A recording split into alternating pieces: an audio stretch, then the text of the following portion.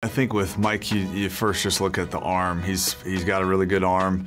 He can make every single throw, short, intermediate, has a great deep ball. So all those things add up. He's got great instincts, good feel for the game, and can process coverage. So you add all those traits together, and that's where you can see the production that he's had at Indiana and then at Washington the last couple of years. Some of the stuff that he did in that Texas game, was really the game that kind of solidified it for me that this guy is a real dude that has got a shot to be, a very good pro.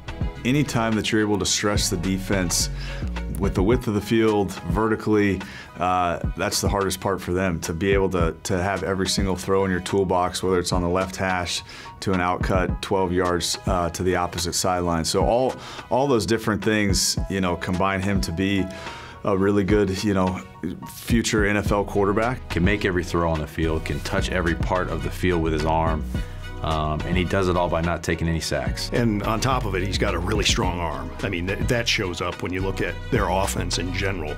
It's downfield, so it's bombs away when he was playing. His self-belief that he has about his ability to play and play at the next level, and just being around the guy, the sense of calm, the confidence, everything he kind of exudes, you naturally gravitate towards that.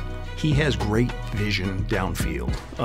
He's able to see the big picture. A lot of guys see half the field, but this kid, he sees the field, and he does a great job of being able to then accurately put the ball where it's supposed to be. The more and more you watch this guy play football, the more and more, just the better it gets. Like, you can't wait to turn on the next game to keep looking at some of the things that he's doing.